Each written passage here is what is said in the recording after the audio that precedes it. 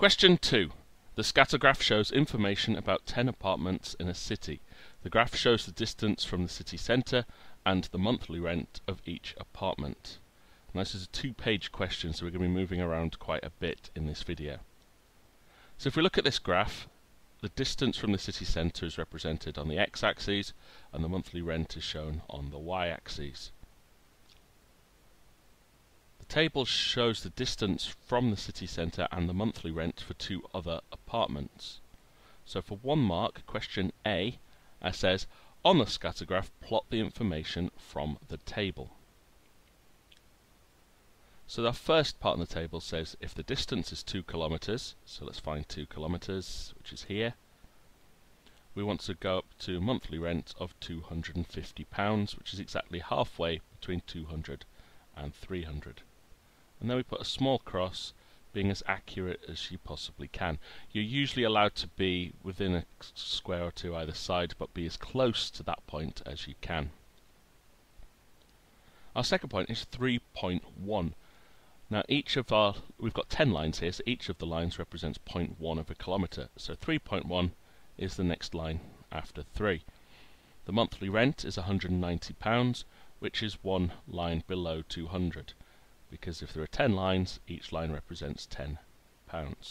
Once again, a small cross at those coordinates will give us that full mark. If you miss one of those points or you're not accurate enough, you could risk losing that 1 mark, so be careful. Part B. Describe the relationship between the distance from the city centre and the monthly rent.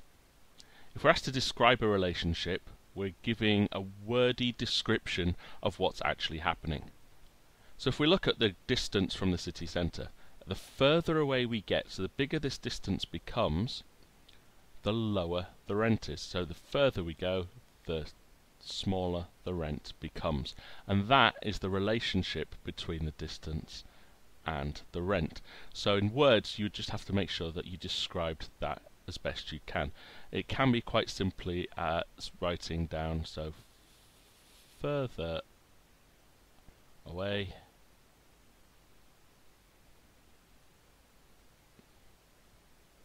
rent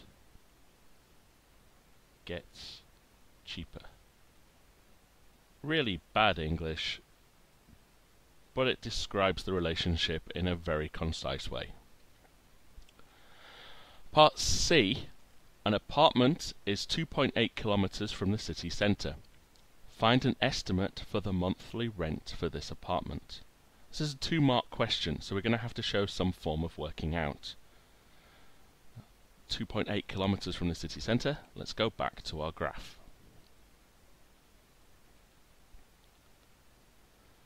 Now, on any scattergraph, it's always a good idea if you draw a line of best fit.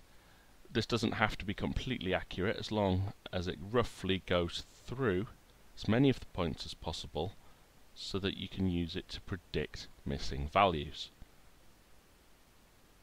Now we wanted to find an estimate for 2.8 kilometres. So if we draw a line up from 2.8 kilometres to our line of best fit, we can now use our line of best fit to make a guess. Now this would be our calculation marks, showing the line of best fit and how we've used it. Now roughly this line lands here, which would be about £240. We don't have to show any other working out because everything on the graph would count for our method mark, and that would be a reasonable estimate. Examiners will look for a value which is approximate to this because they understand that lines of best fit are not always the same.